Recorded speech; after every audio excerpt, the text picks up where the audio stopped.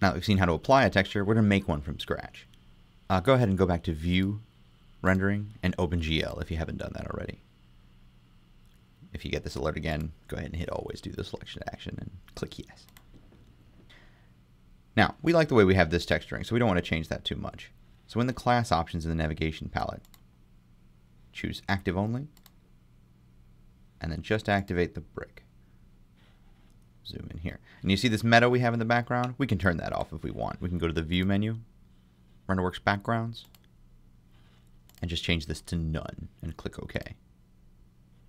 If we go back to Wireframe now, View, Rendering, and Wireframe, then View, Rendering, and OpenGL, that'll reset the background so it's back to nothing.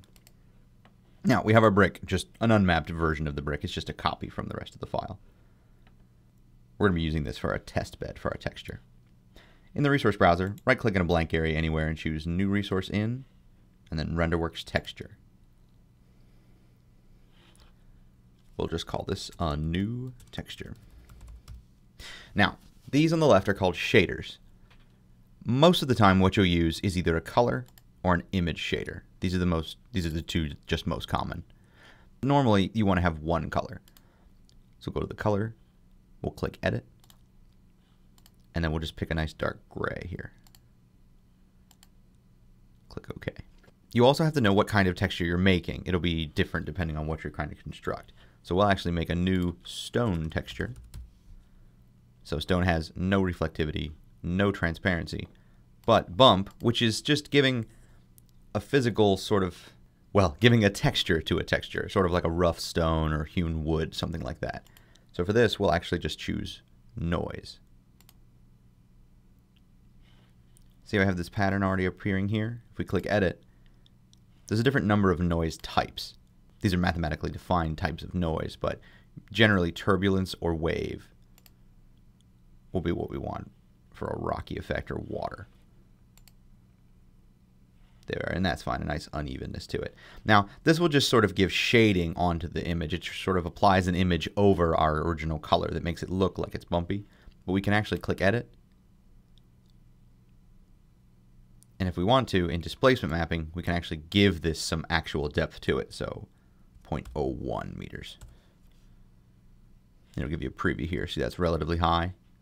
So let's try 0.001. There we are. That's a little better. Set the detail of that to medium and high.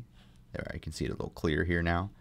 And self-shadowing, which means it'll actually cast shadows over itself, which for a stone you would definitely want.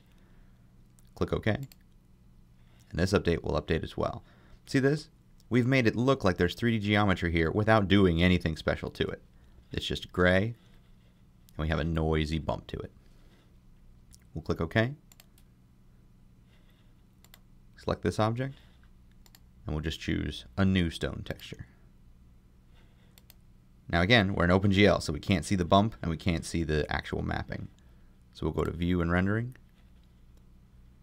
And this time, if we choose Final Quality Renderworks, we'll get the color, but we won't get that displacement mapped bump edge. We'll just get the actual image. We won't get the actual bumpiness of the object. So hit Escape twice to stop the render. And we'll go to the Rendering menu and choose Custom Renderworks. Hit Escape real quick because we want to change the settings. Then Custom Renderworks Options. We want to enable displacement mapping and set that displacement mapping to something like high. And then click OK. It'll automatically start rendering again, and we'll let that finish. Now see here, we actually have 3D sticking out from this stone. It actually looks like rough hewn rock.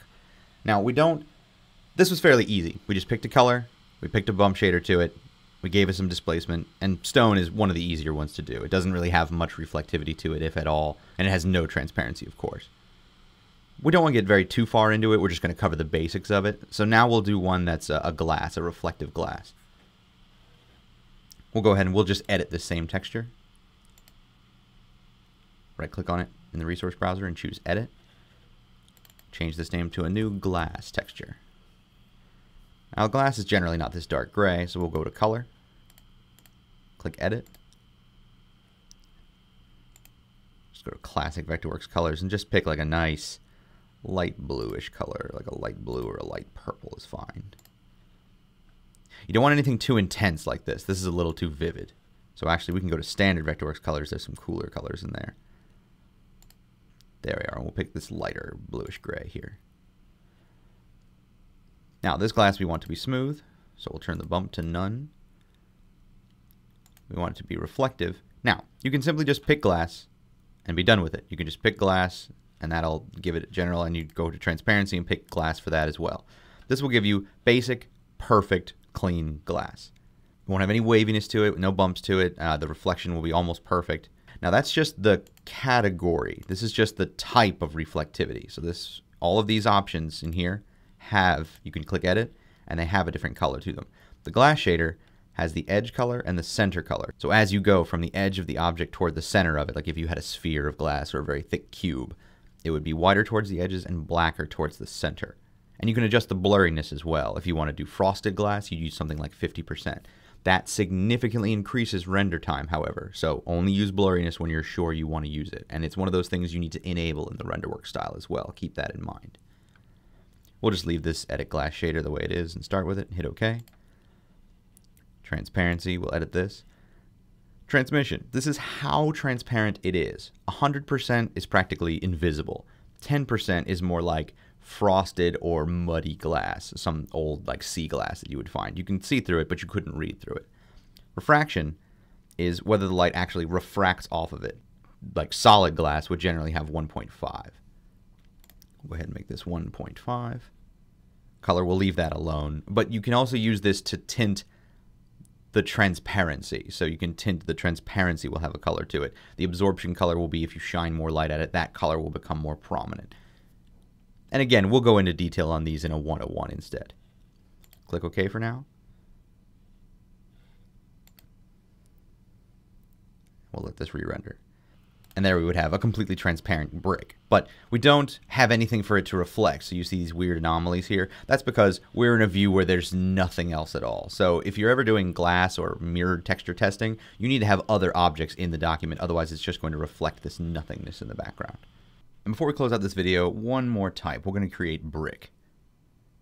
And we're going to use the same object. We're going to apply multiple bricks to this one single brick, but that's okay. We're just doing a demo. So we'll edit our texture again. We'll rename it a new brick texture. Now, for the color, we're going to choose an image shader because we need an image of bricks. You can go ahead and import your own image of bricks if you wanted, but we've got something pre-prepared for this example. Go ahead and just click reuse an image from another resource, which in this case would be any image fills or textures that were already created. We're just going to choose brick wall color. See how there's brick wall bump and brick wall color? This texture, brick wall, actually has two images built into it. So for the first one, we're going to pick color, since we're selecting the color. Click OK to that. You'll see our bricks come in nice there. And remember, this is still the glass one, so we have our reflectivity and transparency turned on. Let's turn those off now. Set those both to none. There's our bricks. And for bump, we want to do the same thing. We'll select image. We're going to choose reuse an image from another resource. And choose bricks wall bump. Brick wall bump. There we are. Click OK. See, this image is slightly different. This is what's called a displacement map image. There's white and black. So the whiter areas will be higher and the black areas will be lower. We want to give this a displacement map of, let's call it 0.02. Call that high. Set detail to high. And click self-shadowing. We do want that. Now, it's a little difficult to see here. And the more repetitions you're showing, yeah, there we go. That doesn't look right. So we'll make this object size a meter.